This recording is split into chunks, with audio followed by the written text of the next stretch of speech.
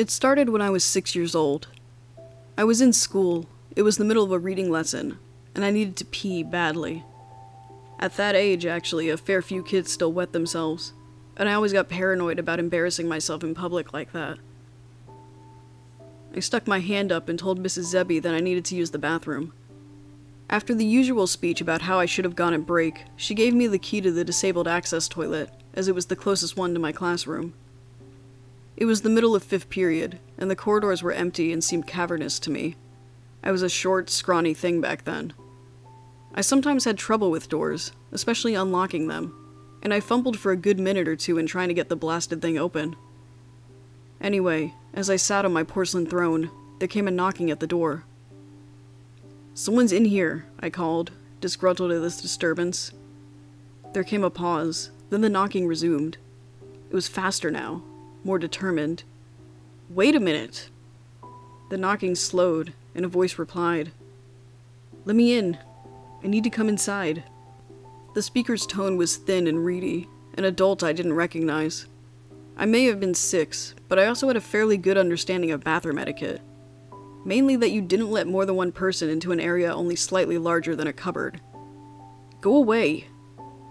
The knocking intensified again, until it was a frantic drumbeat, just a few feet from me and out of sight. I heard the voice shouting something, growing more and more desperate. "Let me in! Just open the door, please!" I was terrified by that point. The hammering and yelling was so loud, and yet nobody had come to investigate it. Eventually, my teacher came to find me, angry because I had been gone almost half an hour. When I refused to open the door to let her in, she got a spare key from the receptionist, and then took me to the headmaster's office and called my parents. I was suspended for the rest of the week. I never told anyone what happened. It was a few weeks before my next encounter with this phenomenon. I had just celebrated my 7th birthday, and my family was having a barbecue in my honor. It was a gloriously sunny day, but as soon as we'd set everything up in the allotments behind our house, the coal refused to light. My dad asked me to go and get some fire starters from the shed in the front garden. It was pretty cramped inside, and I wouldn't fit all the way, so I just opened it up, stood on tiptoes to reach the shelf holding my objective, then shut the door. As I turned away, a frantic knocking hit the other side of the door. "Open up, I need to come through." This voice was not the one I'd heard the month before. It was deeper, more brooding and angry. I said nothing and hurried away.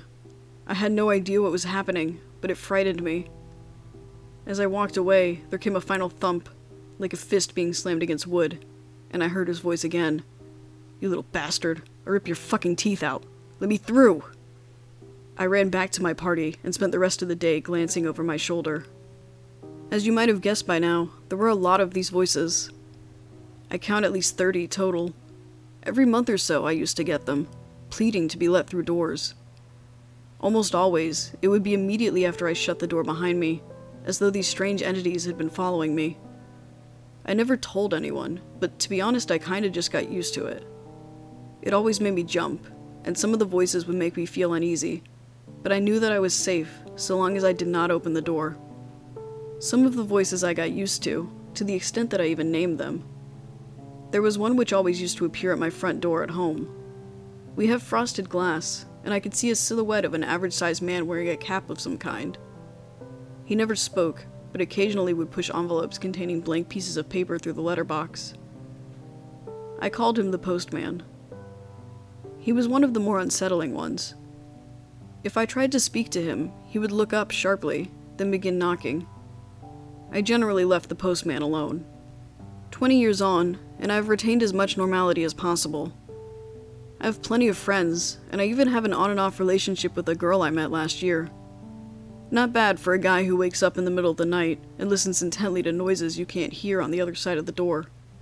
Yeah, my buddies think I'm strange and kooky, but they put up with it. They're all great. I'll miss them. You see, things have started to get strange. Well, stranger than usual, I suppose. 3 weeks ago, I awoke sweating and crying, though I don't know why. My dream had been, from what I recall, fairly normal, when a huge shadow had abruptly fallen over everything.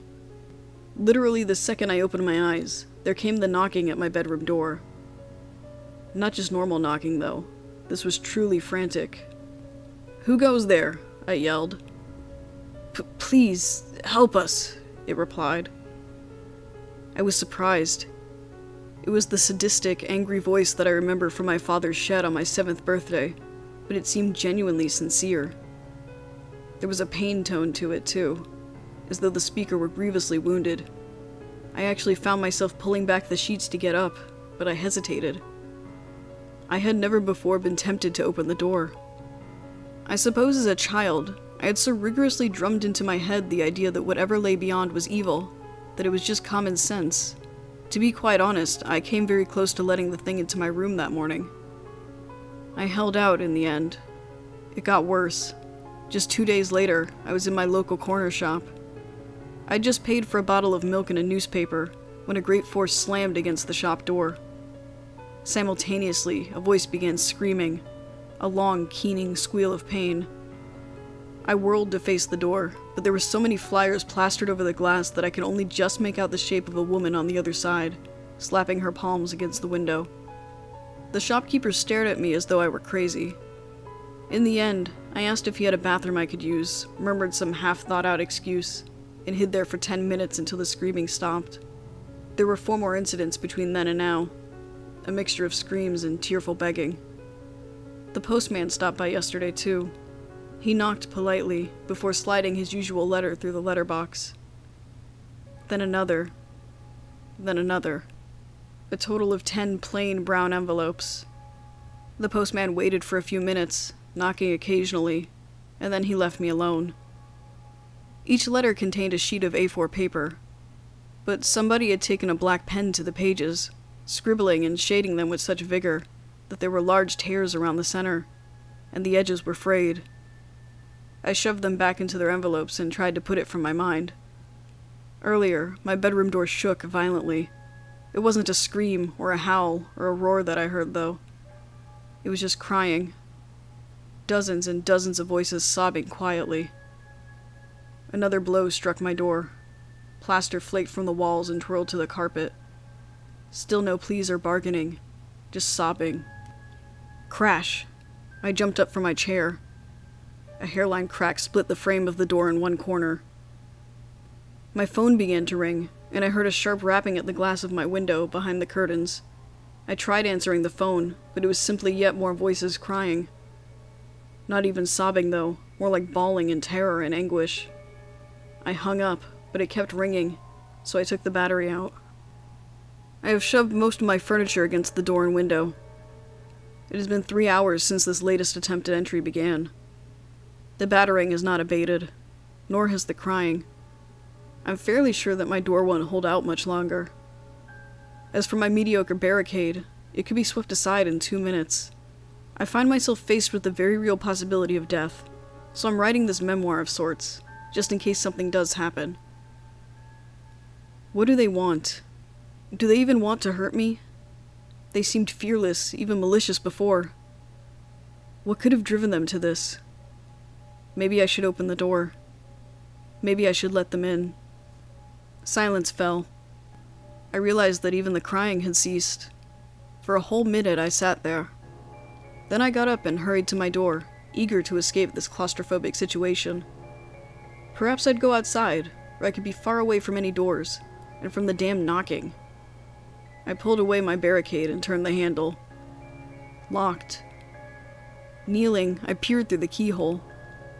Beyond my bedroom door was not the corridor that I remembered, but another room. Some kind of library or classroom, I think. It seemed unoccupied, but for one kid, sitting and reading with his back to me. I banged on the door. "Hey kid, let me out, okay?" He glanced over his shoulder. "Yeah, over here. Could you open the door, please?" "I can't. I'm in detention. I'm not supposed to talk to anyone. Go away." He turned from me. Confused and exasperated, I began to stand up. A loud bang shattered the silence once more. I realized it sounded like a fist being pounded against glass. My window.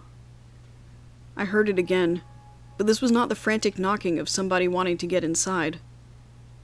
This was not even an attempt to break in. Whatever was beyond the curtain and glass knew I was inside. It knew I was frightened, in the most predatory and sadistic way possible. It wanted me to be afraid. I turned back to the door and began hammering on it, frantically. "Hey, let me in, okay? I really need you to open the door."